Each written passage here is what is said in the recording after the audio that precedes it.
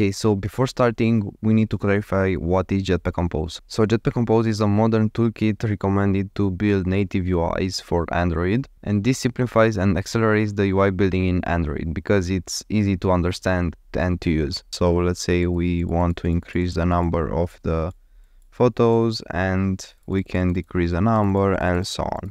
Okay, so let's create your first composable, and a composable basically is a piece of UI or a screen, and it's called like that because it's annotated with composable. And make sure that you are using the set content in the main activity, because inside we can create the Jetpack Compose screens and views, and if we put them outside, the Jetpack Compose won't work. And let's say comp, and let's add hello world. Let's remove the modifier, we'll get to that soon.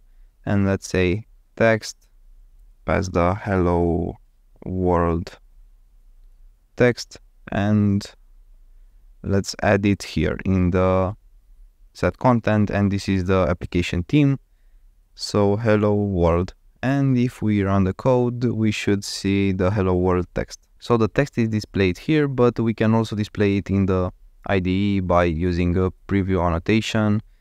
We also need to make this a composable. Let's use the hello world preview, and inside we are using the create crash course compose theme and pass the hello world function. And if you are clicking on the split, this should appear here, and we can also give a background, so show background is true.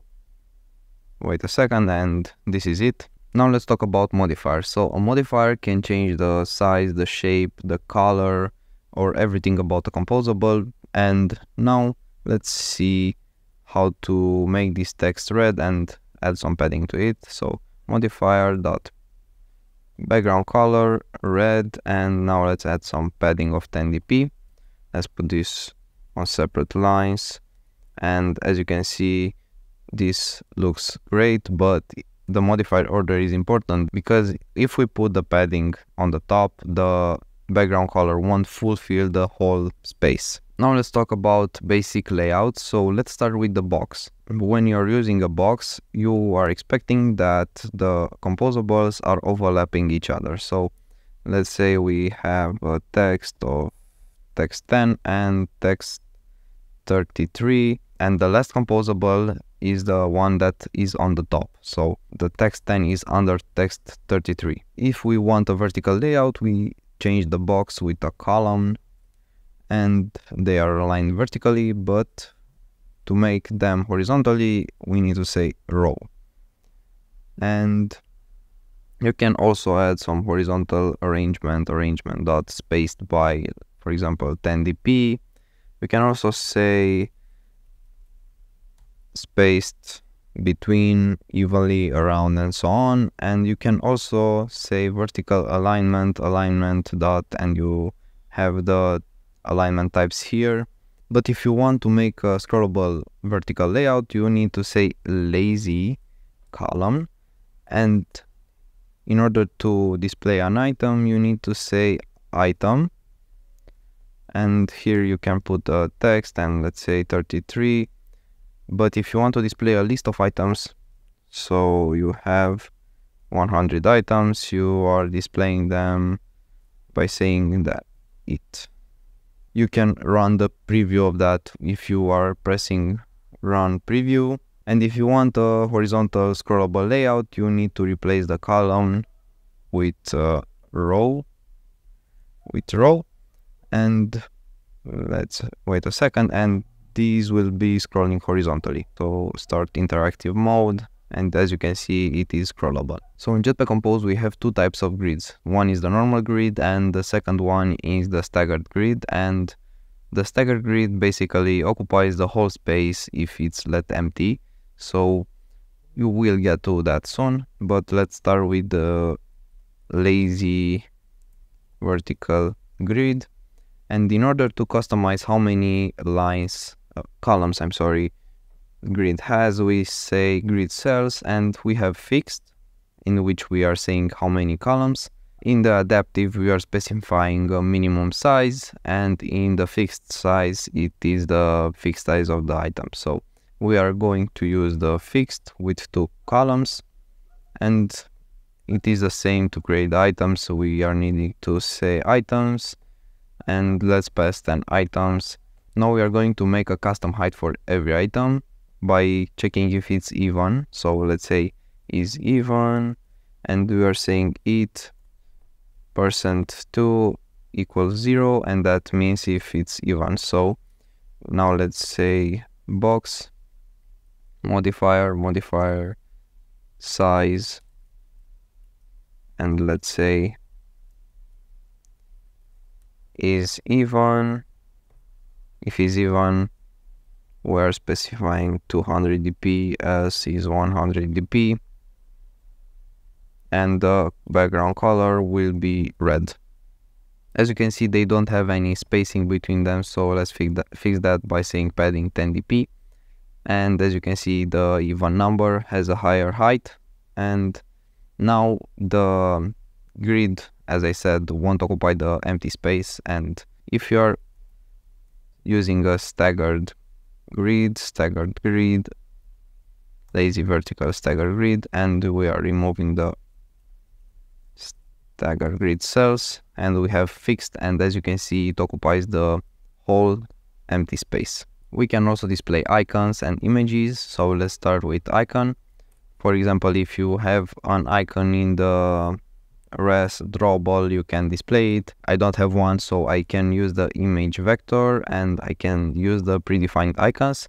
So icons dot rounded, and let's say call, and let's put an null description, and as you can see, the icon is displayed here. Now let's display an image by saying painter resource r drawable coffee, and the content description can also be a coffee, and this appears when the image can be seen. Or this is also an instruction for those that are using the read out loud function for Android. Now, for example, this is in a box, and that box is bigger than the image size, so let's say size of 300 dp, and as you can see, the image is smaller. We can make the image fit the whole container by saying content scale, and we can say crop, and also apply the modifier fill max size. And we also have different content scales, so I will show you all of them. So we have fit, that fits in the view, inside, the fill bounds, and this makes the image stretched, fill width, fill height, and none.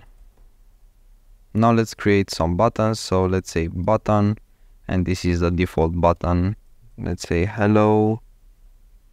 Let's zoom in a little, and we can also make this outlined. So by saying outline button, this can be also filled button, tonal button.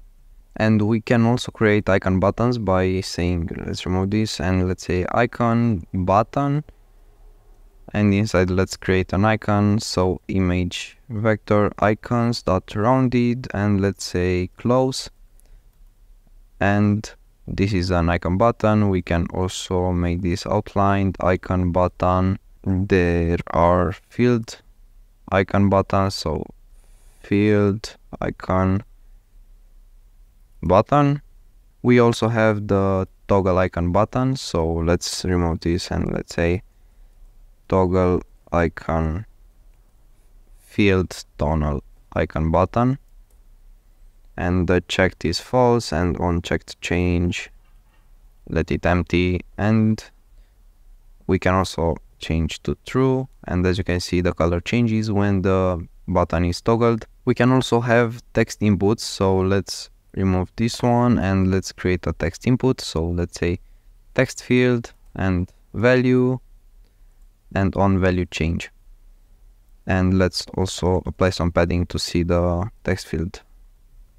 So padding 10 dp, and put this inside. And now, and this text field can be customized. For example, you can say leading icon and pass an icon here, and let's say icons rounded, and let's put the icon add and put the content description null. You can also have a trailing icon, so let's copy the icon and put trailing icon here.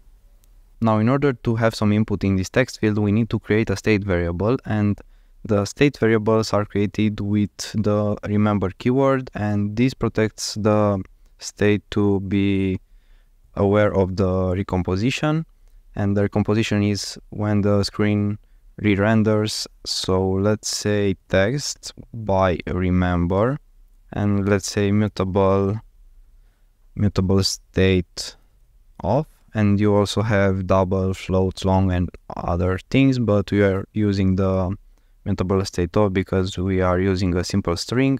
And now we can simply say text here, and let's say new value, and now let's say text equals new value. And now if we are starting the interactive mode, we can write some things here. So okay, now let's close the interactive mode, and you can also change the shape of the text field by saying rounded, or you can simply press circle shape because it will round the corners. And if you want to get rid of the indicator below, you need to say colors, text field colors, text field defaults, colors, and here we need to say indicator, and let's say unfocused indicator color dot transparent, and focused indicator because if we are clicking on the text field, the indicator will show up, so we need to say focused indicator color, and this should be transparent too. You can also change the IMA action button by saying keyboard options, and inside you can say IMA action button, and you have different action buttons, and you can set actions for these by saying keyboard actions, and you need to pass keyboard actions.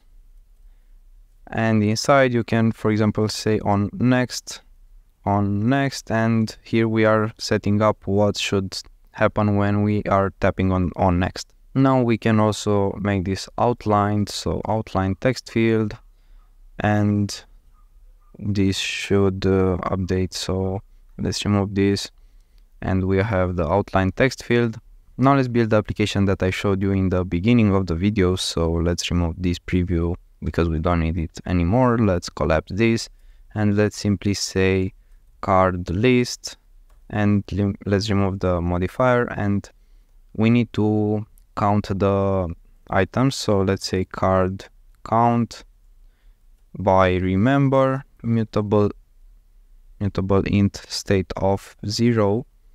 And now let's create the lazy column, and inside we'll use the items and pass the card count, and inside let's create an image, painter resource R, drawable, pass the coffee, let's say null, and let's also make this of 200 dp, and let's say content scale crop. Now in order to center the image on the row, we need to say box modifier fill max width, open the curly brackets, put the image inside, and we need to say content alignment center. Now let's also add some padding inside the list. So let's say content padding values, and this will add horizontal padding and vertical padding to the inner list.